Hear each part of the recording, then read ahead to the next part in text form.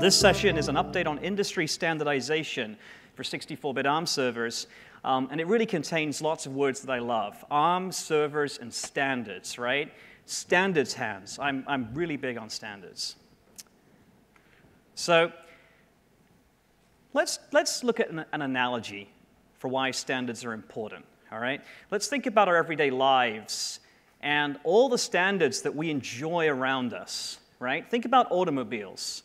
We've come a long way from the days of the Ford Model T to the Teslas that we're looking at today, okay? Now, electric cars, self-driving vehicles, they may make some changes to this, but broadly speaking, over time, we've seen progressive standardization. When I go and travel somewhere, and I do this quite a lot, and I get a rental car, I don't have a choose-your-own-adventure experience when I'm jet-lagged and trying to drive out of the airport, right?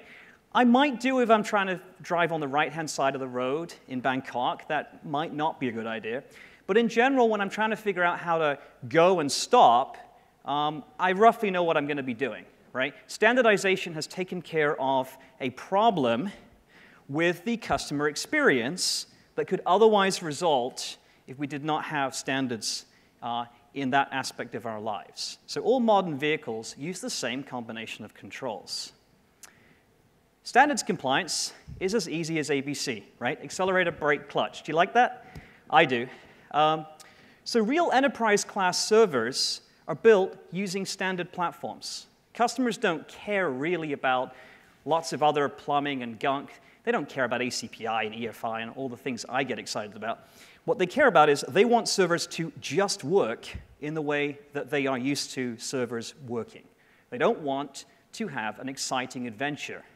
They want to have what I very, very nicely, I love everyone here, I love all the ARM server vendors very, very much.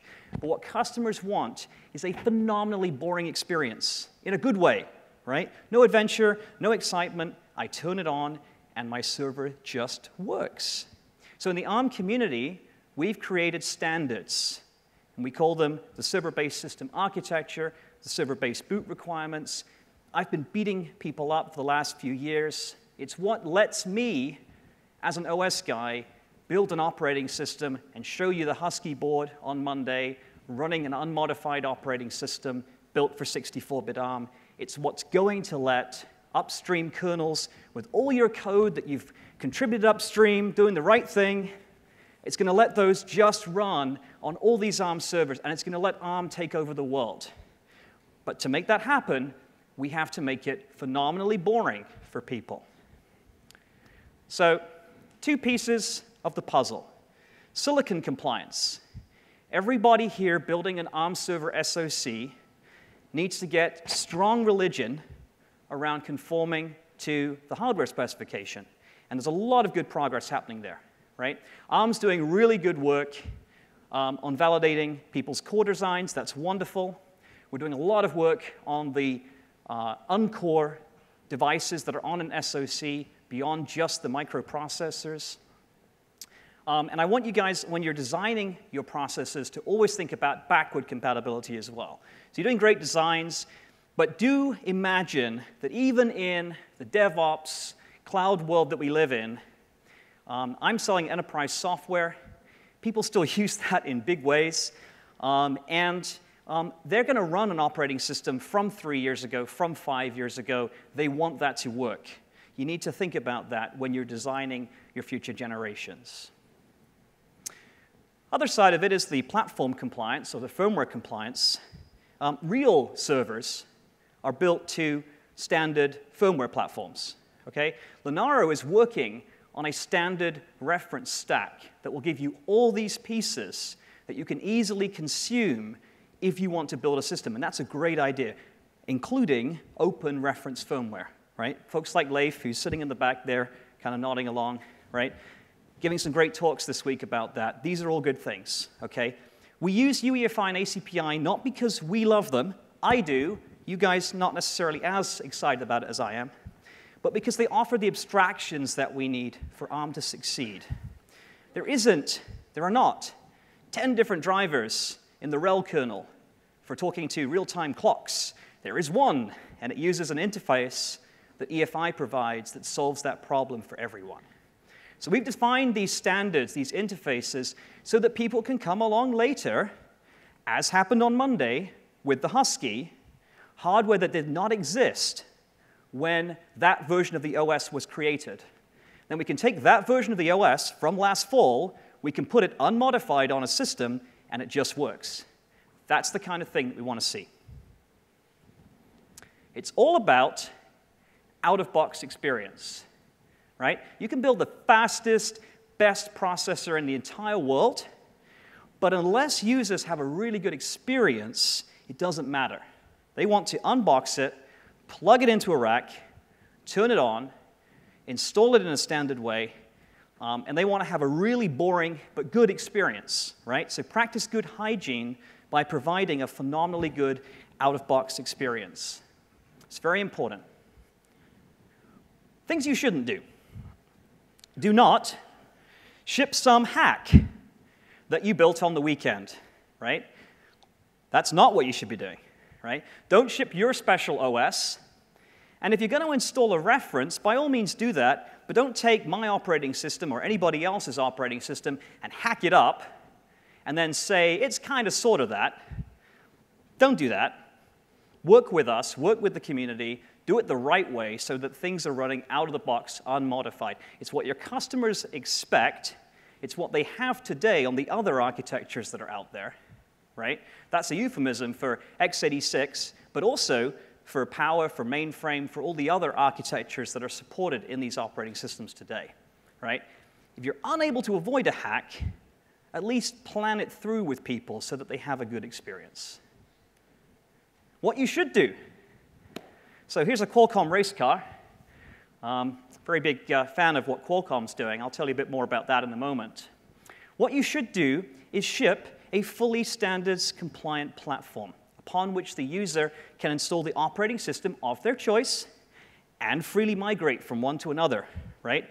I love Red Hat, okay? I've got the t-shirt, I've got the company branded shoes, I'm fully brand compliant, right? I'm done. There are other operating systems that exist, people tell me, so it must be true. And sometimes people want to have choice and migrate from one to another. It's very important. So don't ship hacks, build upon standards, let the customer choose.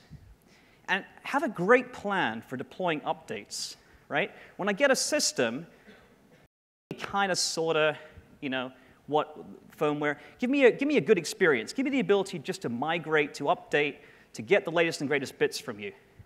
An example of how to do everything right, and I mean everything, would be Qualcomm's server development platform, software development platform.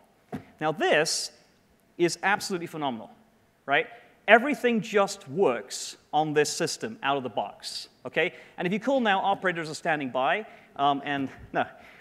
But it is really a phenomenal experience. We'll let you take a quick look at this after. We're not going to touch it and blow it up, but really they've done a really good job. Now let's talk about what Qualcomm got right, okay? So they have a phenomenally good out-of-the-box experience. It provisions and it installs standard operating systems with ease. It's completely standard compliant. There's no hacks, there's no kludges, no quirks, no I did this and, you know, kind of sort of for now. It just complies. They comply with UEFI 2.5. They use capsule update. If I need to get a new firmware build for this thing, I don't have to do some special run this tool. I just go into their boot menu and say update, and it works. They use ACPI 6.1. They've got all the specifications, compliance that you would expect from a real server. And they support all the features robustly and using standard tooling. Let's take a look. So if we close down some of these, the obligatory,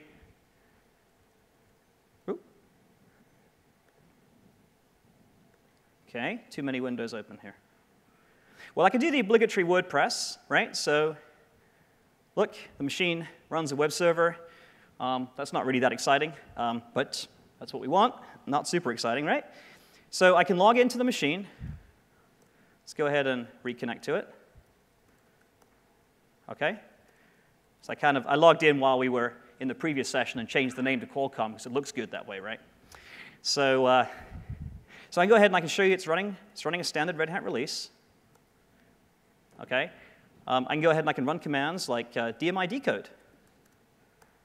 Oh, if I have permission. Super secure machine, password is Red Hat. Right? So I can use all the kinds of tooling that people expect. I can look at the ACPI tables, I can go through all this stuff, but it uses all the standards that I've been beating on about for the last few years. And if I go and let's do a little demo here. Let's go build a kernel.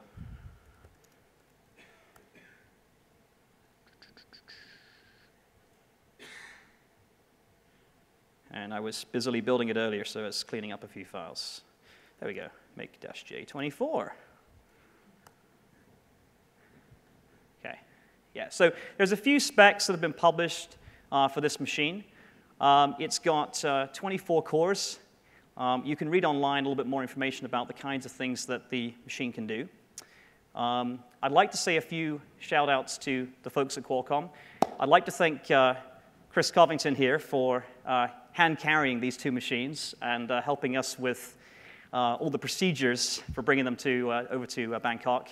I'd like to ask if the folks at Qualcomm could just stand up, please. Gary, Elsie, Kov, thank you very much. Thank you for your hard work.